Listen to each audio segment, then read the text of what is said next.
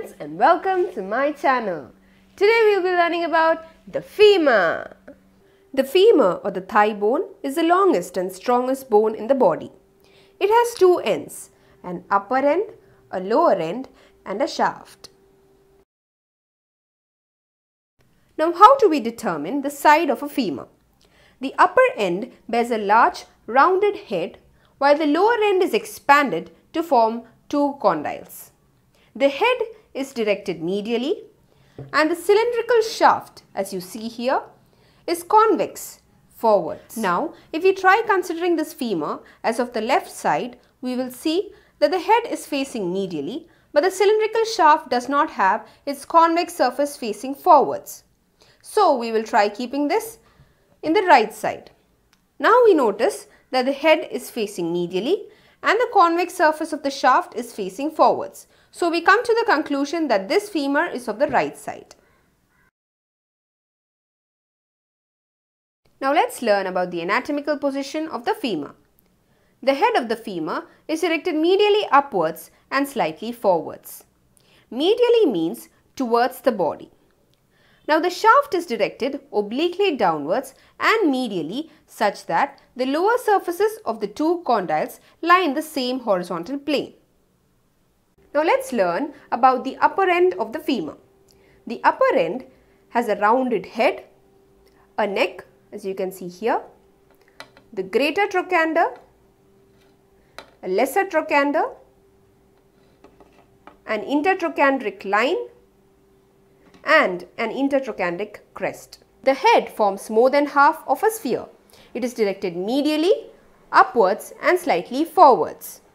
It articulates with the acetabulum to form the hip joint. A roughened pit is present just below and beneath the center of the head. This pit is called the fovea. Now let's look at the neck. The neck connects the head with the shaft. It is 3.7 cm long. It has two borders and two surfaces. The upper border is concave and horizontal. It meets the shaft at the greater trochanter. The lower border is oblique and straight. It meets the shaft at the lesser trochanter. The anterior surface is smooth and it meets the shaft at the intertrochanteric line. It is intracapsular. The posterior surface is concave from side to side and convex from above downwards. It meets the shaft at the intertrochanteric crest. The neck makes an angle with the shaft. This is called the neck shaft angle. It is about 125 degrees in adults. It is lesser in females due to their wider pelvis.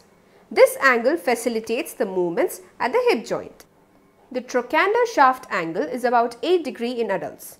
It is an important radiological parameter as it gives an idea about the direction of the medullary canal and its alignment with the greater trochanter. Now let's look at the greater trochanter. The greater trochanter is a large quadrangular prominence located at the upper part of the junction of the neck with the shaft. The upper border of the trochanter lies at the level of the center of the head. The greater trochanter has an upper border with an apex and three surfaces, the anterior, the lateral and the medial surface. The anterior surface is rough in its lateral part.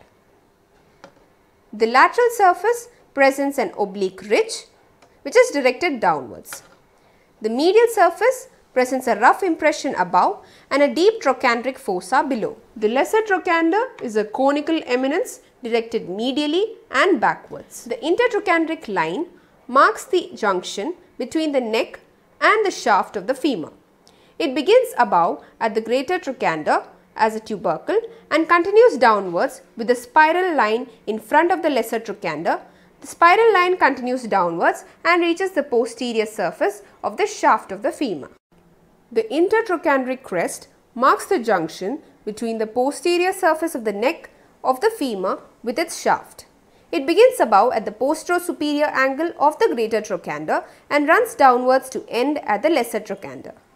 There is a rounded elevation just above the middle of the intertrochanteric crest which is called the quadrate tubercle. Now let's look at the shaft.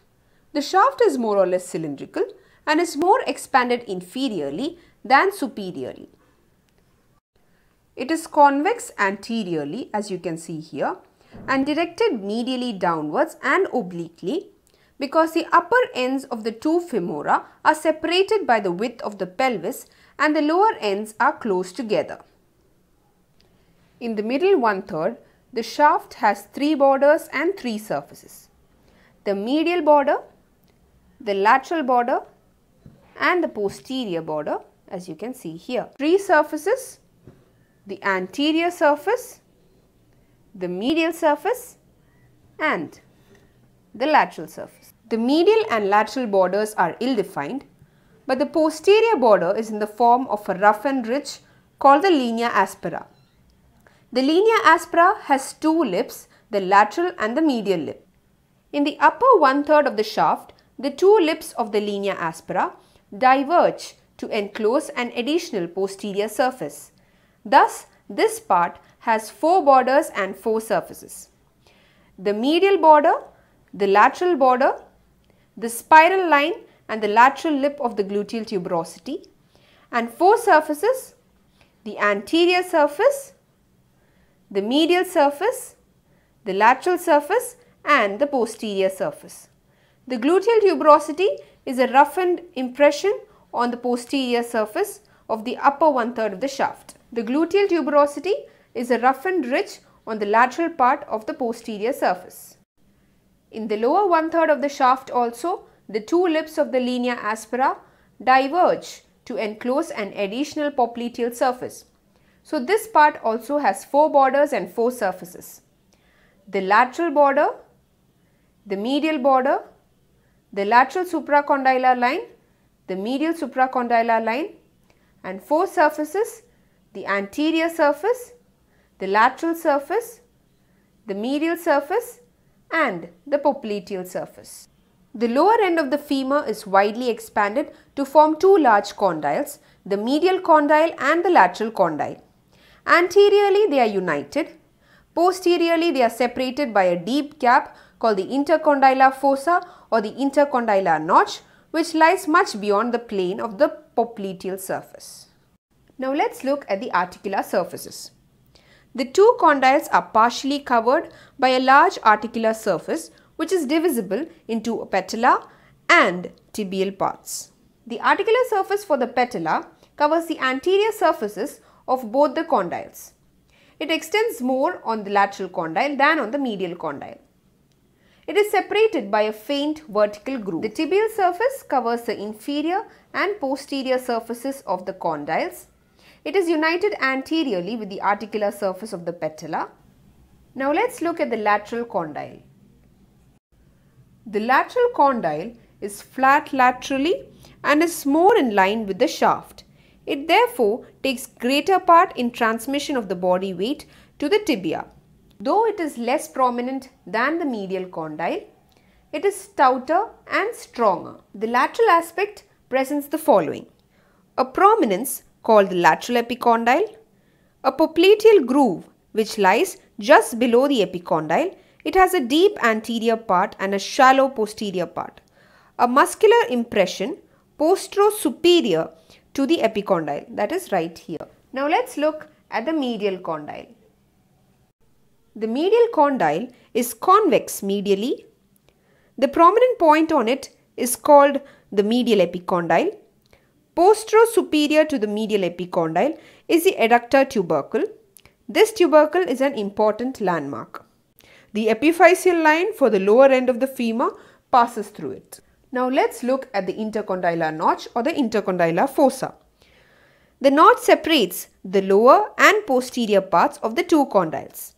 It is limited anteriorly by the articular surface for the patella and posteriorly by the intercondylar line which separates the notch from the popliteal surface.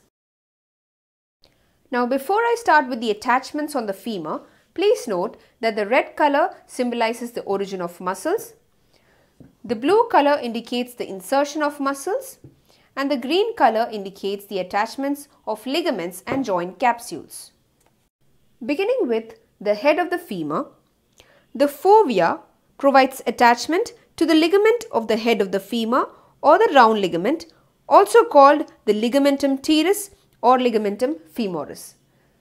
The green color indicates the attachment. Moving on to the attachments on the greater trochanter, the piriformis is inserted into the apex right here. The gluteus minimus is inserted into the rough lateral part of the anterior surface. The obturator internus and the two gemelli are inserted into the upper rough impression on the medial surface right here. The obturator externus is inserted into the trochanteric fossa. Here is the obturator externus. And finally, the gluteus medius is inserted into the ridge on the lateral surface right here. This is a ligament of the head of the femur, also called the ligamentum teres. This is the piriformis. This muscle you see here is the gluteus minimus. This muscle you see here is the obturator externus. This is the gluteus medius. Now, an easy way to remember the attachments on the greater trochanter is by the use of the mnemonic GOOD POGO. GOOD stands for the insertion of gluteus medius, P for the insertion of piriformis, O for the insertion of obturator internus, G for the insertion of gluteus minimus, and O for the insertion of obturator externus. Now, let's look at the attachments on the lesser trochanter. The psoas major is inserted on the apex and medial part of the rough anterior surface right here. The iliacus is inserted on the anterior surface of the base of the trochanter and on the area below it right here. This is the psoas major muscle. This is the iliacus muscle. Moving on to the attachments on the intertrochanteric line, it gives attachment to the capsular ligament of the hip joint. It also gives attachment to the upper band of the iliofemoral ligament in its upper part, the lower band of the iliofemoral ligament in its lower part. It gives origin to the highest fibers of the vastus lateralis from its upper end. It also gives origin to the highest fibers of the vastus medialis from its lower end. This is the iliofemoral ligament. This muscle you see here is the vastus lateralis, and this is the vastus medialis. Now, an easy way to remember the attachments on the intertrochanteric line is by the use of the mnemonic very clever Indian. Very stands for origin of vastus lateralis. The next very stands for the origin of vastus medialis.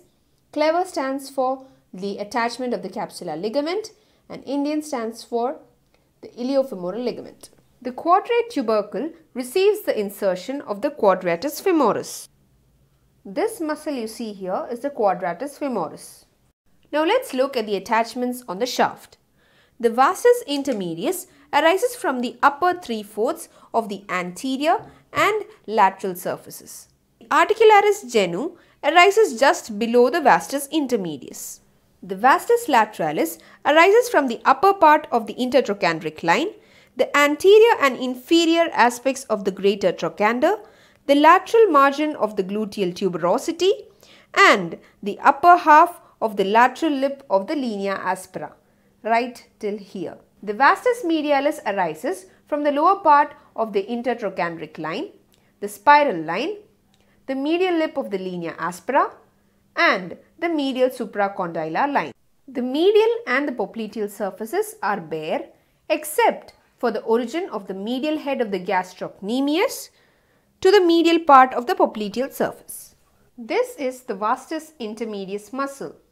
This is the vastus medialis. This is the vastus lateralis. This is the medial head of the gastrocnemius. This is the articularis genu. The gluteal tuberosity gives insertion to the deeper fibers of the lower half of the gluteus maximus muscle. This is the gluteus maximus muscle. The pectineus is inserted on a line extending from the lesser trochanter to the linea aspera. The lower end of the lateral supracondylar ridge gives origin to the plantaris above and the upper part of the lateral head of the gastrocnemius below. This is the pectineus muscle. This is the short head of the biceps femoris. This is the plantaris muscle. Now, in order to avoid confusions, we will learn about the attachments on the linea aspera with the help of a mnemonic. Before I get into the mnemonic, let me brief about the muscles which are originating and inserting on the linea aspera from the lateral to the medial aspect. There is the origin of the vastus intermedius, the vastus lateralis, the short head of the biceps femoris, the insertion of the adductor magnus, insertion of the adductor brevis, insertion of the adductor longus and pectineus, and finally the origin of vastus medialis. This muscle you see here is the adductor brevis, this is the adductor longus, and this is the adductor magnus. This is the mnemonic that is used for learning the attachments on the linea aspera. I love B, Mr. B loves me. I stands for the origin of vastus intermedius, L for the origin of vastus lateralis, B for the origin of short head of biceps femoris, M for the insertion of adductor magnus, B for the adductor brevis, L for the adductor longus and pectineus, and V for the origin of vastus medialis. All these attachments are from the lateral to the medial lip of the linea aspera. Now let's look at the attachments on the lateral condyle. The fibular collateral ligament of the knee joint is attached to the lateral epicondyle. The popliteus arises from the deep anterior part of the popliteal groove. When the knee is flexed, the tendon of this muscle lies in the shallow posterior part of this groove. The muscular impression near the lateral epicondyle gives origin to the lateral head of the gastrocnemius, right here. Now let's look at the attachments on the medial condyle. The medial epicondyle gives attachment to the tibial collateral ligament. The adductor tubercle receives insertion of the ischial head of the adductor magnus, right here. Now let's look at the attachments on the intercondylar notch. The anterior cruciate ligament is attached to the posterior part of the medial surface of the lateral condyle on a smooth impression. The posterior cruciate ligament is attached to the anterior part of the lateral surface of the medial condyle on a smooth impression, right here. This is the fibular collateral ligament. This is the tibial collateral ligament. This is the popliteus muscle. This is the tibial articular surface, and this is the anterior cruciate ligament. This is the posterior cruciate ligament. I hope you found this video helpful. To get updates on my latest videos, click on the subscribe button. To get notifications, tap on the bell icon. Thank you for watching.